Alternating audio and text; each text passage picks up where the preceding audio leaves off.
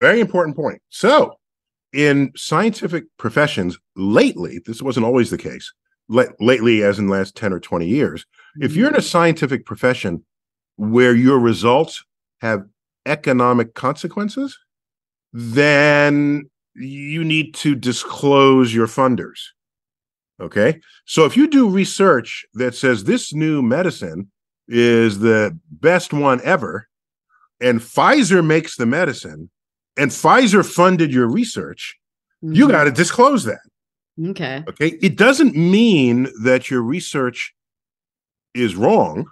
It's transparency. What it means is you, if you're a reader of this research, you want to be extra skeptical, Mhm. if especially when they're getting a result that is in the Mhm. interest of the funder.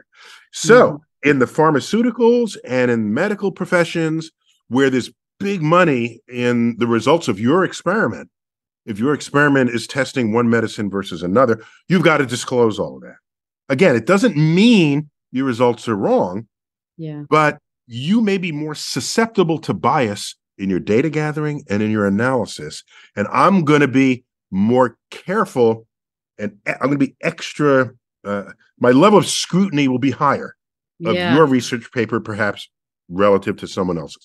So that's a whole category of science that goes on every day.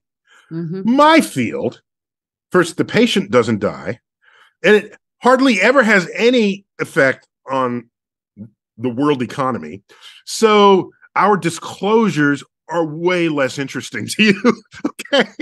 Okay. So I have, I discover a new feature about black holes. Yes, my funders are listed. Is it the National Science Foundation? Is it some grant that I got from some family foundation? Fine. But so in my field and other fields in the physical sciences, we're just simply less susceptible to bias in Yeah. that realm, for the who the funder bias. Yeah. We're paid. We have our two my field's principal funding sources is NASA and the National Science Foundation. Mm. What's NASA's role? What is their job? Okay, so other than